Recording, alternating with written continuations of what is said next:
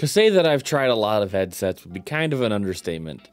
From the very beginning of this YouTube channel to now, I have had 3 headsets that I've had as a main driver, and I have tested somewhere around like 8 or 9. I have now found a new main driver.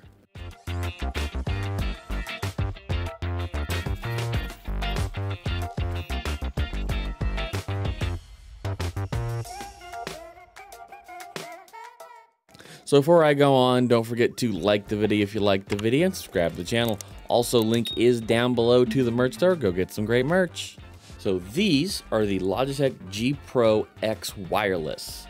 They are a Logitech branded headset that came out a little bit after their acquisition of Blue.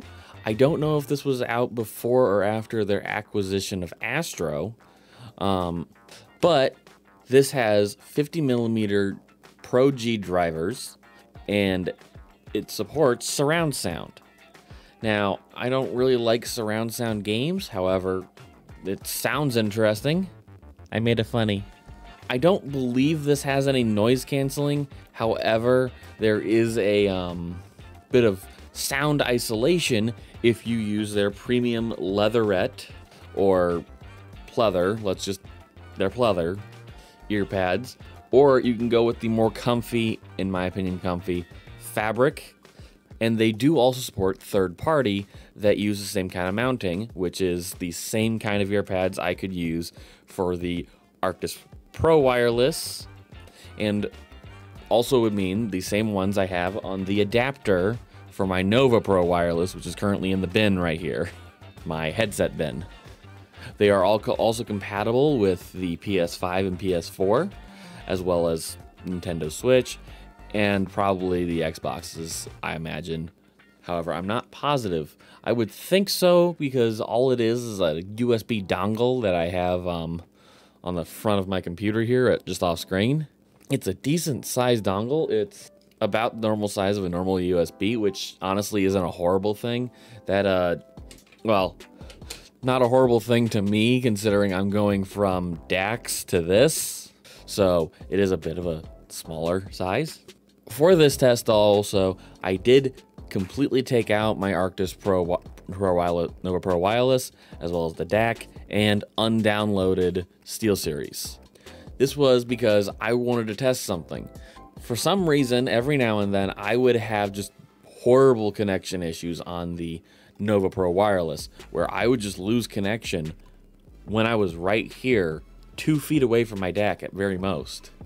I haven't had that problem with these, and that's a very much smaller receiver, so I want to know what's going on. It's been a problem that's plagued my Nova Pro Wirelesses since I got them, and I have not had that problem with my Pro Wireless, the previous version, which is currently connected to my PS4. So something's going on there, but I digress.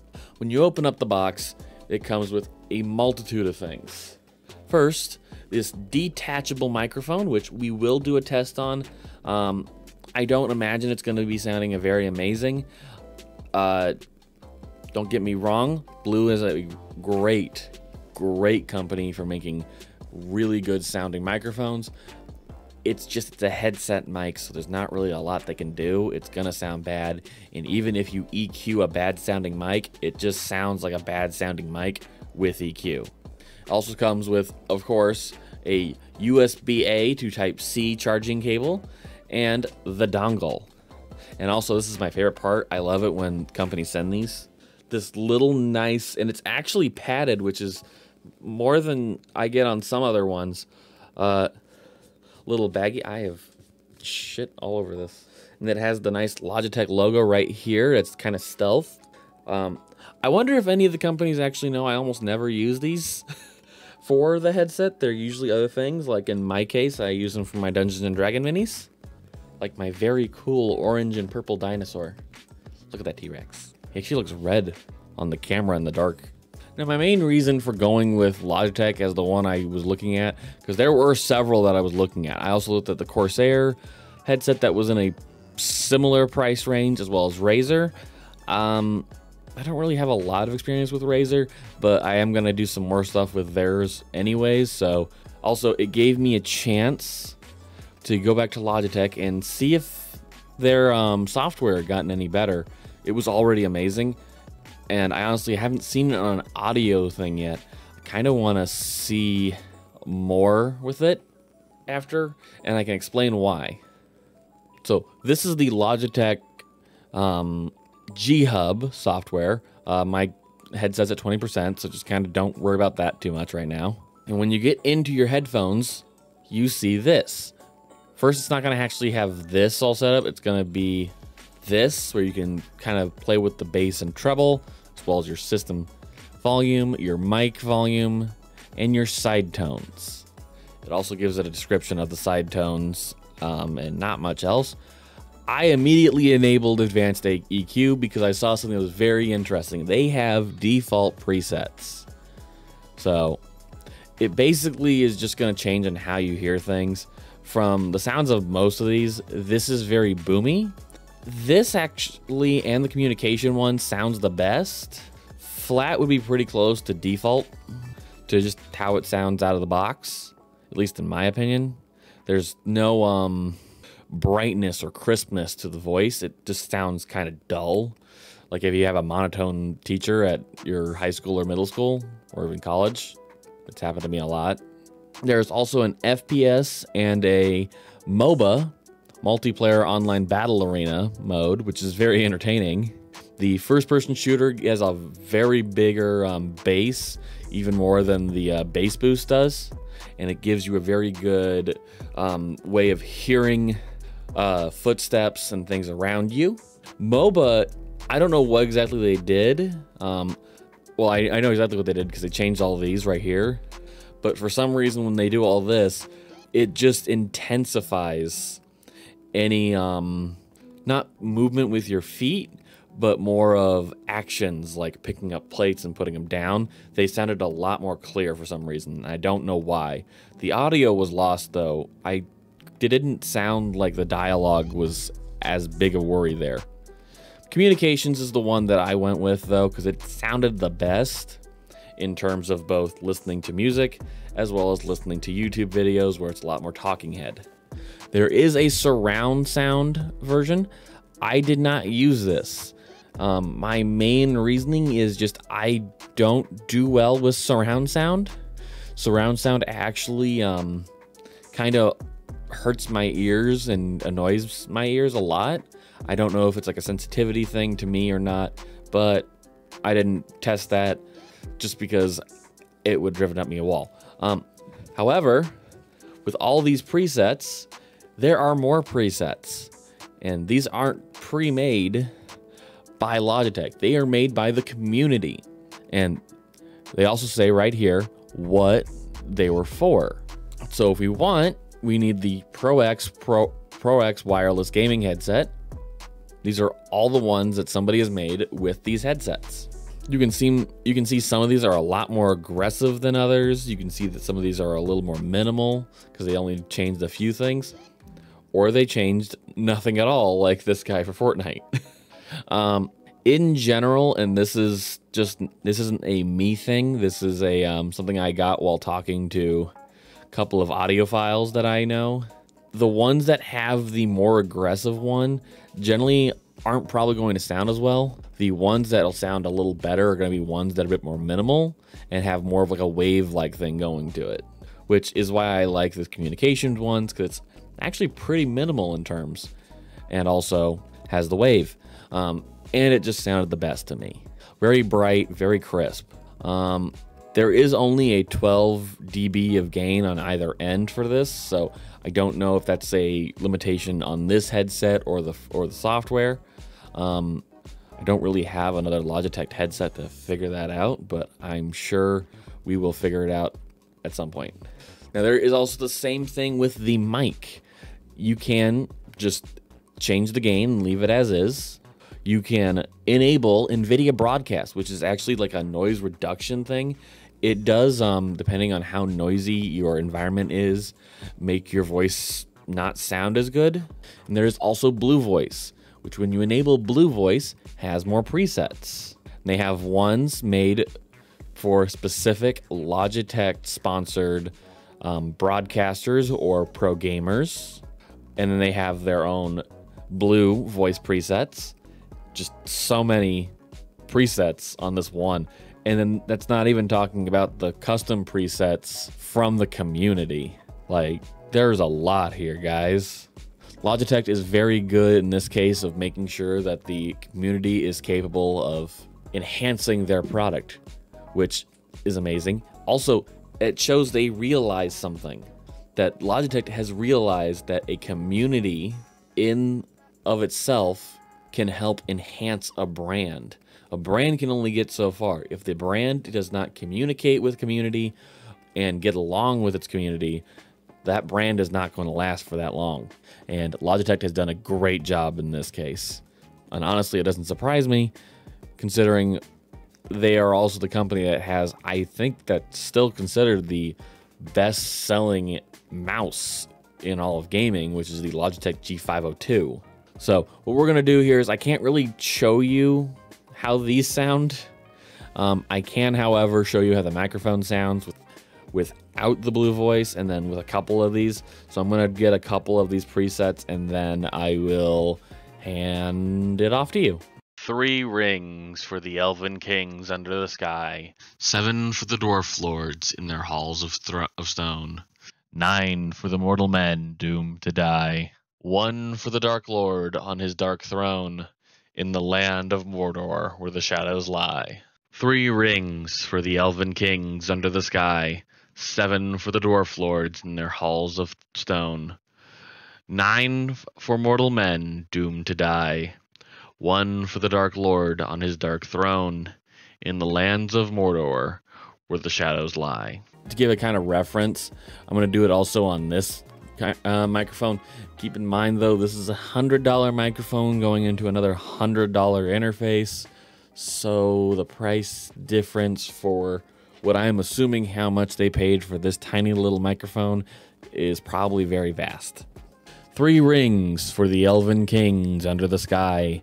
7 for the Dwarf Lords in their halls of stone. 9 for mortal men doomed to die. 1 for the Dark Lord on his dark throne in the land of Mordor where the shadows lie. 1 ring to rule them all. 1 ring to find them. 1 ring to bring them all. And in the darkness bind them. In the lands of Mordor where the shadows lie. Alrighty, so did the testing. I was actually very happy. So the only one that I thought was objectively really bad was the Big and Bright. I don't know what was going on. It just didn't sound that good to me. Now, everything else, honestly, for the presets sounded really good. The Broadcast one, though, was the best sounding. It sounded the very best. And the nice thing about LG's software when it comes down to this is you are capable of fully seeing what they change as you go from preset to preset. And if you find one you like but could do a little better on, you can tweak it. And then it's no longer this, it is now a custom preset, and you can make a new preset that's more specific to you, because EQs are more specific to the user. When you have a preset one, it generally does okay, but it can get a little better if you do a little bit of tweaking here and there to get it to be more suitable for your own voice and to how you believe you should sound. They also do allow you to reset it so you can change everything back that if you changed, which I think is really nice, because if you end up changing a bunch and you don't like it and you want to go back to what it was, you got that option. Now, I didn't show this before because I actually kind of forgot about it, but instead of just this EQ right here, there's advanced controls, which has all of these other settings you can change, like de-easer, the limiter, compression, high pass filter, noise reduction, things like that. My only thing is going to be with the noise reduction, you want to be a little careful.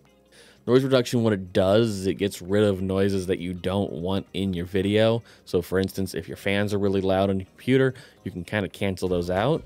The only problem with noise reduction is that the higher you go on it, or the more sound that's going on in the background, your voice kind of gets a little muddied and it doesn't sound as good. So you do want to be careful on that because you don't want to mess up your audio that badly. Now we can talk about the actual physical things of the G Pro X Wireless. Honestly, they feel really good on your head, especially with the fabric ones that I'm using. I didn't use the pleather just because, as I've said before, I sweat a lot in pleather. The fabric ones they send you are also very toasty boys, so I would say picking up some third-party gel ear pads probably wouldn't be a bad idea. I'm probably going to take the ones off of my Nova Pro wirelesses for a little bit because I want to do some more testing on the adapter and see if I can also modify it more. So do get subscribed for that. You will not want to miss the shenanigans I'm going to have with these things. But I really enjoy the level system they have. I enjoy how the clamping pressure, it's not too hard, not too light. My main complaint is just the fabric cups, but that's easily fixed with a third-party one. And I can't really blame Logitech on the ear pads in this case because they send 2 sets, which is already more than what they send with the SteelSeries Nova Pro Wireless. So for $100 cheaper, they send 2 ear pads. Suck on that, SteelSeries. Past that, really great headset. Honestly, I would recommend to those that would like some good ear quality headsets. Are there cheaper ones? Probably. These come in a wired form, which is $100 cheaper. So I'd say just if you want a cheaper form of these same headsets, get the wired form. I don't like wires. I'm very much a wireless bro. That sounded stupid. I don't like wires. The less amount of wires I can have, the better. Now, who are these for? Well, I basically already touched on it just a little bit now.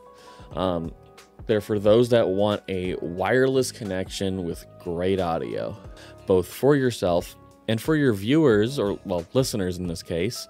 And listeners sounds like I'm talking about YouTubers and Twitch users. I'm not.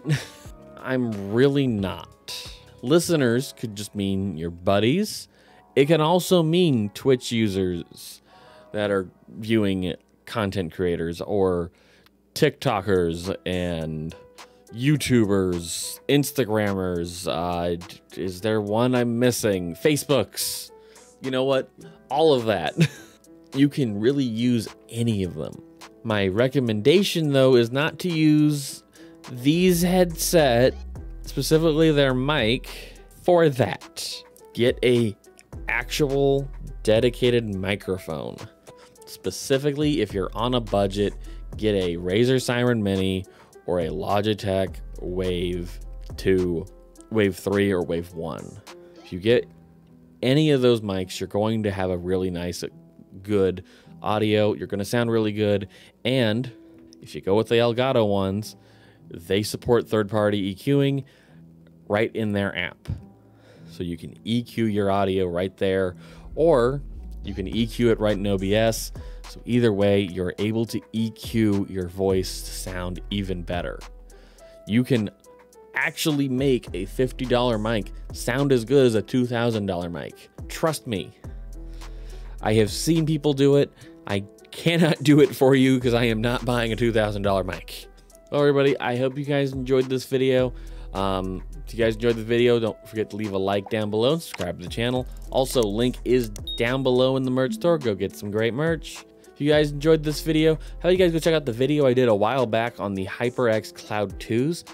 If you're looking for a headset mic that actually can be used as a Twitch microphone, best bang for the buck. That's a good starter microphone for you to work your way to an actual dedicated microphone. It is just the best. Thank you guys again for tuning in, and have a good day.